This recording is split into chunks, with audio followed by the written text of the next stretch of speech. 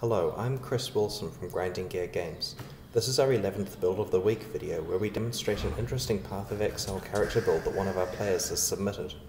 Today's character is a level 63 Righteous Fire Marauder called Palava Kostaya, which appears to mean Burning Avenger in Finnish. Before I go into detail about how this character works, I want to explain what the Righteous Fire skill does. Our design goal of this skill was that the player would set themselves on fire to massively increase their spell damage. We tried a few versions internally and found that the one that was the most fun was where you suffer a large amount of fire damage each second, receive a giant boost to your spell damage, and monsters nearby also take some portion of the fire damage. This effect lasts until you're on 1 life, at which point it stops. It's meant to be a trade-off of putting yourself in extreme danger in order to do extreme damage. The ring of fire that burns nearby enemies was more of a thematic afterthought that helps keep melee monsters from hurting you while you're on low life, rather than a way of clearing levels. Without any fire resistances, the skill will reduce you to 1 life in a single second. The more fire resistance you get, the longer you can sustain it. This Marauder is designed to use that close-range incineration to kill monsters. Because the fire damage is based on your maximum life, his most important goal is to get as much life as possible. Because the fire damage that he takes is affected by fire resistance, his second priority is getting as much fire resist and maximum resistance cap as he can.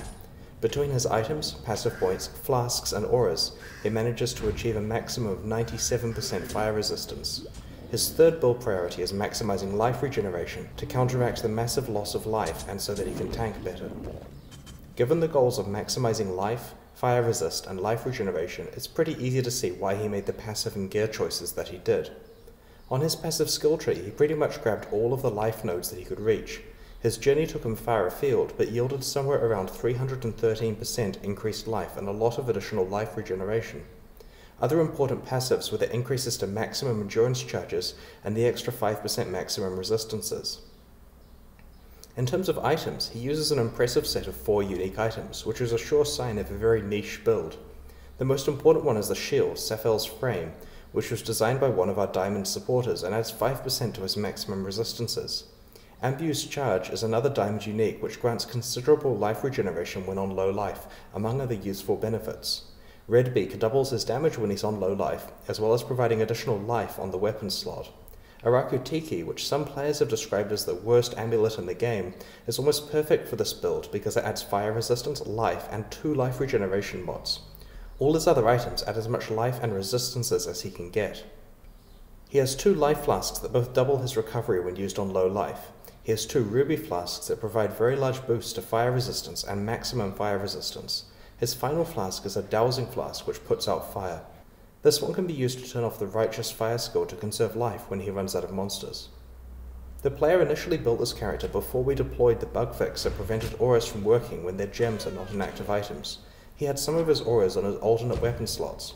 When preparing this video, the copy of the character that I was looking at had not yet been updated to move some of his auras to his active items, so I fixed it up myself by re-rolling some sockets and links on his active items. This didn't actually change the real copy of his character on the beta realm, of course, just the one that I'm filming with in our office. I think I used a total of around 10 fusings worth of value to make the improvements. He had plenty more than this in his stash. The auras that he's using are Determination for armor, Clarity for mana regeneration, Vitality for life regeneration, and Purity for resistances, including the precious maximum resists. All of his auras are linked with reduced mana cost support gems, so that they reserve less mana. In total, he reserves about 90% of his mana orb, leaving just enough mana to cast 1 spell at a time. The Clarity aura provides sufficient mana regeneration, but itself has a mana reservation cost that is 50% larger than his entire mana orb.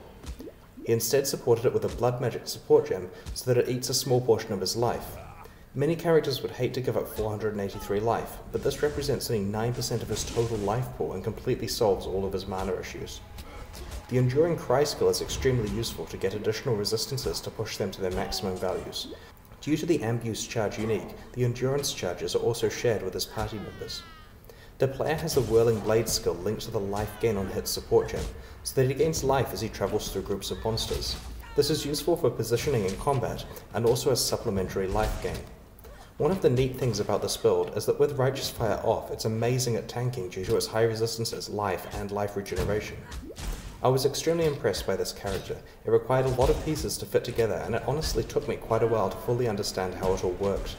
We never intended people to be able to kill monsters so effectively with Righteous Fire's Ring of Fire, but I was very glad that this player was able to make a character that could do it. Path of Exile will enter open beta later this year. If you'd like to get access to the closed beta right now, please buy a supporter pack from pathofexile.com. Thank you very much for watching this video. If you enjoyed it, please subscribe to our YouTube channel. See you next time.